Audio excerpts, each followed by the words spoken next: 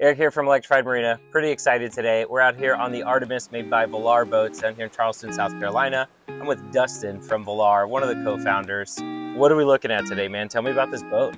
Yeah, so glad to have you here, Eric. We definitely want to show off kind of what we've been working on, what our dream was in building this, a different boat, something that everybody could use easily, simply, and reliably. As we walk through, you'll definitely see that. With a catamaran setup for stability and performance, put a hydrofoil on it for semi-foiling efficiency, but also suspension, maneuverability, and handling.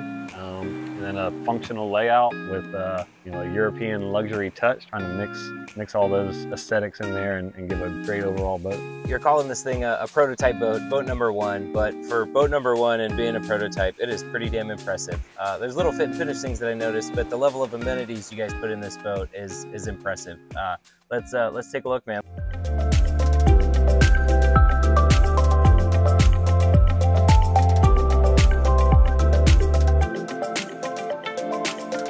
Let's start at the bow and just go back. Cool, yeah, so definitely want to be our own worst critics with fit and finish. A lot of things we want to improve there, but from a design standpoint, we have a detail built in for a mailbox bow ladder. 4-step, it'll come down easy on and off access from the sandbar, pull right up to the sandbar. We got our 2 bow hatches, again, fit and finish, but this will be a fender saddle, deep storage all the way to the keel. Yeah, I can definitely see it, man, on both sides. More storage in between, but you'll have a little saddle for fenders on one side, saddle for an anchor. Awesome. I can't help but notice the plethora of cup holders here, man. It's well done. I think, what do we got, what, 12, 14 on this boat for 8 people? Yeah, I got 14 cup holders. You always, always want to be around. You got 2 options basically in every seat. Functionality. Yeah, man, I like it. Looks like plenty of storage under the seats too, man. In the bow seats, there's 4 spots for just a simple pull-out box. It'll fit your wife or girlfriend's beach bag right in there, so I don't have to load and unload 10 times. The box comes out by itself. You can load it at your house one time and put it right on the boat. Awesome. I see a mount for a table, looks like, behind your leg. Yep, so that'll be a bow table. Nice right in here. Perfect for a little cocktail cruise, especially once you see how smooth and quiet it is. I like it, man. Plenty of storage up here, a lot of versatility. I like the simplicity of it, man. Very few things to go wrong. You don't have a bunch of hinges and struts to worry about. Any storage here on the helm? Definitely storage at the helm.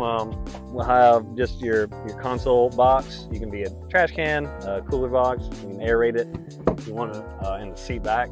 Nice deep box built in. Awesome. Some dry storage, it looks like. On the bow seat, we're completing the design for a bow backrest as well. That way you can recline facing forward. Oh, I love it. Any room for a head in this? Any bathroom? Yep, we're integrating that next boat, next hull. Nice big hatch right here to drop down into nice concealed private head right here under the deck. Awesome. Look forward to seeing the different configurations.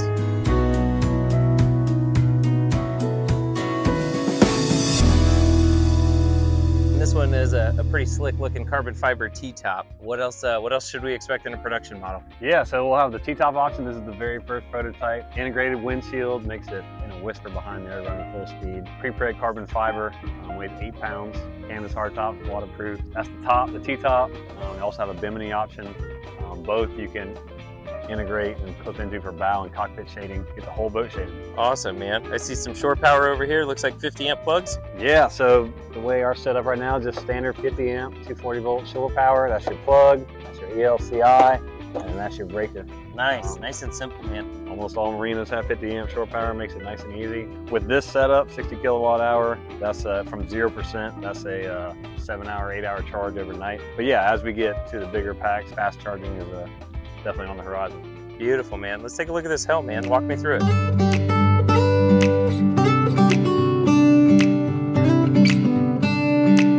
Absolutely. 22-inch Garmin integrated dash, glove box storage here and here, phone charger. There'll be an integrated drop-in storage down low for like a catch-all and one up top, integrated to the T-top option. On the Garmin, this is your general dash showing rudder angle. We'll show that in a minute.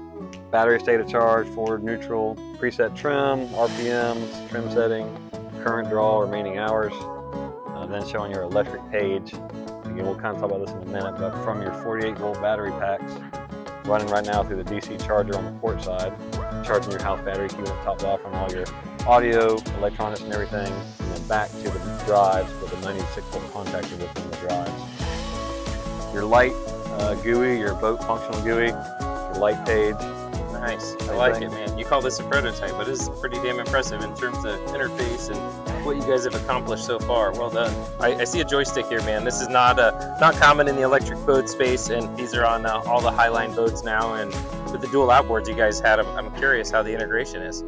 This is a joystick from Optimus from Dometic. So it's available on gas-powered boats, but with the electric drives, the low end torque, the low RPM precision control, low speed scores better than a gas powered setup. You can twist, go 360 either way, translate directly sideways. Well, and we've got no bow thrusters in this, no stern thrusters. I mean, these motors, I saw them earlier, looks like they go 180 degrees, is that right? Yep, they'll go plus or minus 90, which really makes this thing work very simply. It's a direct drive, as we'll show you in a minute. Motor straight to prop, so very efficient. Let's check them out, man.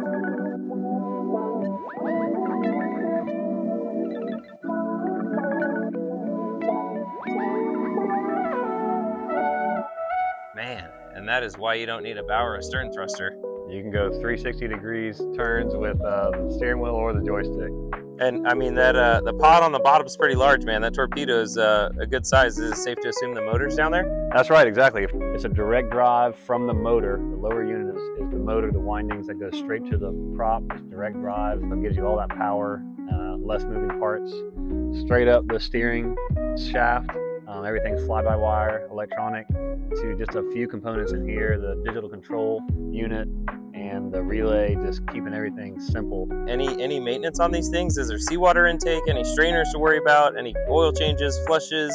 No, there's it's just hose it off, you know, salt away. We spend more time hosing off and cleaning the trailer than we do the drives. There's no water ingestion for cooling.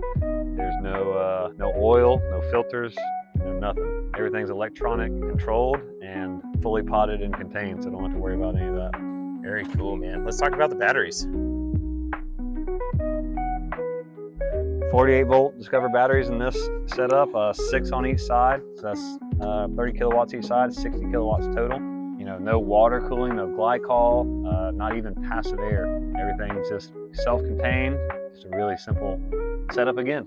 Yeah, I love it, man. 48 volts is equivalent of what golf carts run on. I don't think a lot of people realize that, but you've got 48 volts, but you mentioned 25 kilowatt motors. So you guys stepping up that voltage somehow? Like, you can fill me in, because that amperage would be relatively high. Yeah, so it's just like how we showed on the electric screen. It takes each 48 volt bank, and there's a contactor within the drive that makes it 96 volt power to give you that extra torque and that extra electrical push. Beautiful. And yeah, I mean, you mentioned no cooling systems. It's one thing to eliminate a gas engine. You eliminate a couple hundred moving parts, putting in an electric motor, but now you don't have a cooling system, no seawater intake. It's impressive what you guys are doing in terms of reducing you know, potential component failures. Yep, trying to go back to that simple, reliable, easy to use. Awesome. Dustin, really appreciate your time today, man.